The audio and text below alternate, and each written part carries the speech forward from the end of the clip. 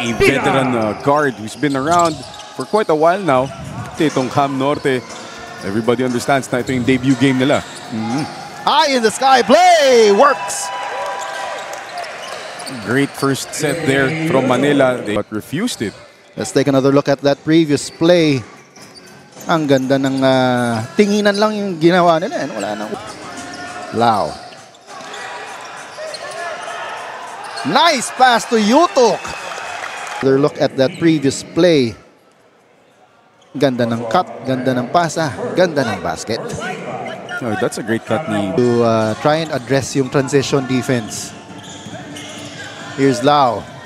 One-legged jumper a la Dirk Nowitzki. First quarter, let's take another look at that Dirk Nowitzki shot from Kent Lau. Timeout on the floor, we'll be back. Araw-araw ang naging ensayo na ginawa nila to prepare for this game. And for Coach Jason Santiago, ilang liga na ang nasalihan ng magkakasama ang team and they are all pro players. Pinag-aralan nga rin daw nila ang naging laro ng kabilang kompanya. And thank you for that. The third member of our panel, Abby Hahalya, Joel Parcon for Manila. And there's an interception way ahead for the fast break layup. Na rin silang nasasalihan ng mga tournaments and liga, it would be easier for them to find their tournament, their rhythm. But then again, game nila. This is their first game here sa PSL President's Cup. May konting kaba pa rin yan kahit anong mangyari. Oh, as Wawi Excosio hits a three. Loses the ball. Mancao.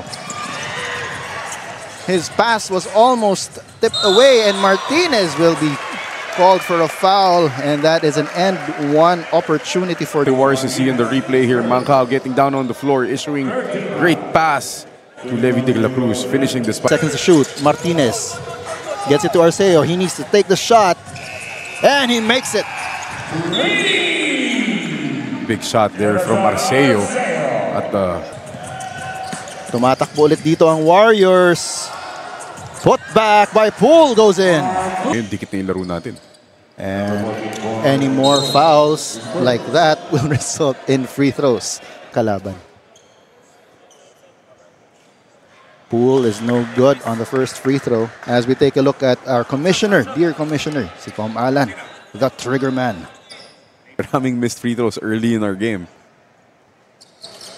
Ayan, at hindi pinahiya ni Mark Poole. Pinasok niya yung second free throw niya. Ooh, just a little too strong on his layup. He had a lot of those layups nung opening game, no? baka nga yun yung intention niya. And as Dedicatoria makes his first free throw. I remember I was watching him playing for, if I remember correctly, University of Perpetual Health.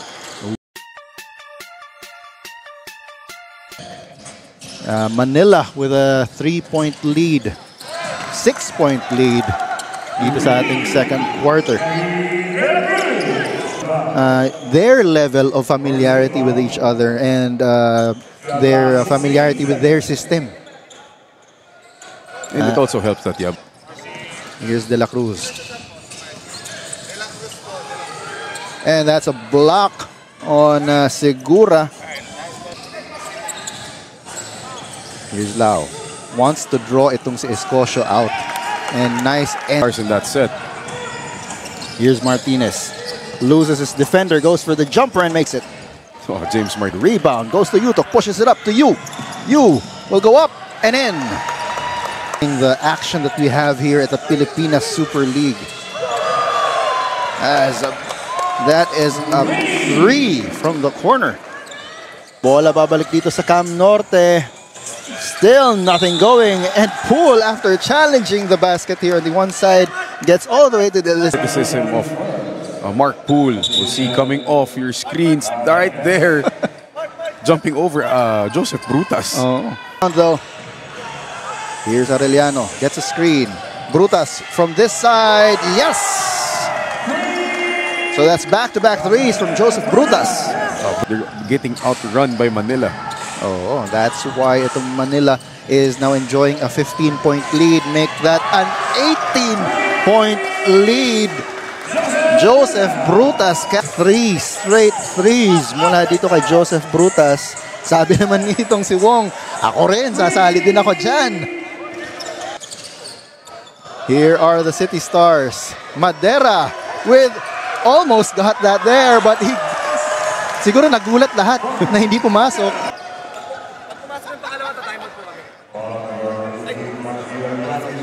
Ayun, no? Walang humabol ng bola eh. Pero siya alam niya kung saan pupunta.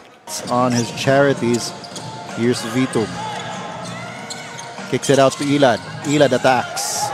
And his shot is short, but he gets it back and puts it in. He can still do it in limited minutes. As going up is Arellano, no good, and Madera is there for the putback.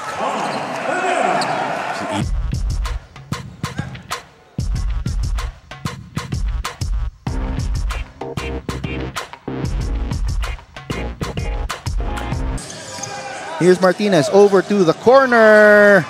Overshooting was Arceo, but for the putback is Wawi Escocio. Right there, the impact. This dribble. Yutok asking for the ball inside. He's up against Arceo. Kicks it over to Lao for the basket, and there you have it. And again, that's where the success of Manila comes. De La Cruz over to the other side. Nice find. Segura with the layup. Here's Castro. He attacks. Drops it off to Escocio.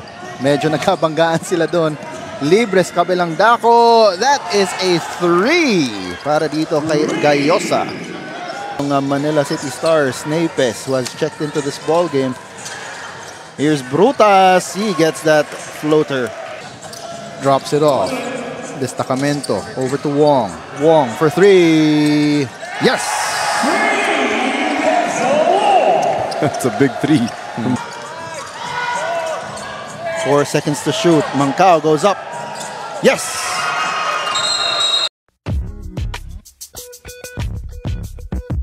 Norte Warriors. Here's De La Cruz. Steal para dito kay Gayosa, and the layup. Again, the Gayosa doing what he does best. Three-pointer on the way. Yes! That's it for Vitug. Again, another big 3. And this is a quicker lineup para dito sa Warriors. 3-guard lineup para sa kanila. Escocio inside. Gets the basket and the harm. Just overpowering Madera. Right there. The struggles offensively. And that's a steal by Poole. He's all alone, and he gets the layup, prompting Manila to call a timeout. The lead dito sa ating fourth quarter, and that's Wawi Escocio. With defensive play from Escocio. Just going straight up and bothering. Sayang lang, hindi pumasok yung layup ni Mark Poole. Here's Segura, goes up for the jumper. Yes! Another look at that last shot. Free throw, stop and pop from Segura. We'll be back. Side to Escocio. He's up against Lao. Escocio goes up and just powers his way for that basket. Checked into the ball game for Reyes. De La Cruz drops it off to Segura for the basket and the harm. Pass we'll see here.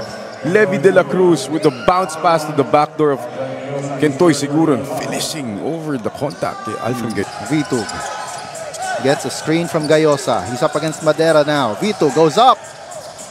And that wild shot goes in. Segura loses the ball but picks it back up. Nothing going on his shot. One more and he will get the end one opportunity. Yun na yung bola. He was dead in the water but he was able to shoot it, follow his own miss. And again, another 3-point play opportunity for Kentoy Segura. Fourth quarter. Here's James Martinez. Martinez kicks it out. Jumper is good for Castro. Recovers the ball. Goes up for 3. Short. Rebound once again by Segura for the basket. But to get the ball, gives it over to Arellano. The score has been corrected. It is 71-69. 2-point lead para sa Manila. No, that's a 5-point lead for Manila. With Kent Lao. Play, libre. Kent Lao for the 3. And we've got a timeout. We'll be back. breathing room dito with 1 minute and a half left. Short on both, but there for the putback is Madera.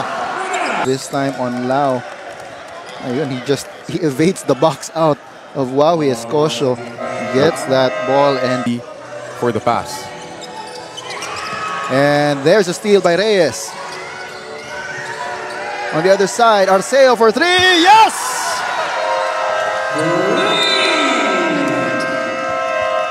That Hand in his face. Arceo knocking down the big triple. Cut down the lead to 1. we've got a timeout on the floor. We'll be back. Reyes.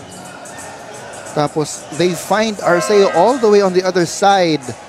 Nakaangat yung kamay ni Segura pero to sa Warriors. Escosio gets the ball. He's up against Lau. Escosio muscles his way in. Double team. No good on the shot. And Arellano gets the ball and he is fouled right away. At the line for 2 very important free throws. And he makes the first. Marcy, need to make this. Can't miss it because mabilis na outlet to for Wawi Escosio. And a little bit more To win the game. and here's Castro. Referees conferring they will need to check. And that's it, no basket. So Manila escapes once again with an 80-77 win over the Cam Norte Warriors.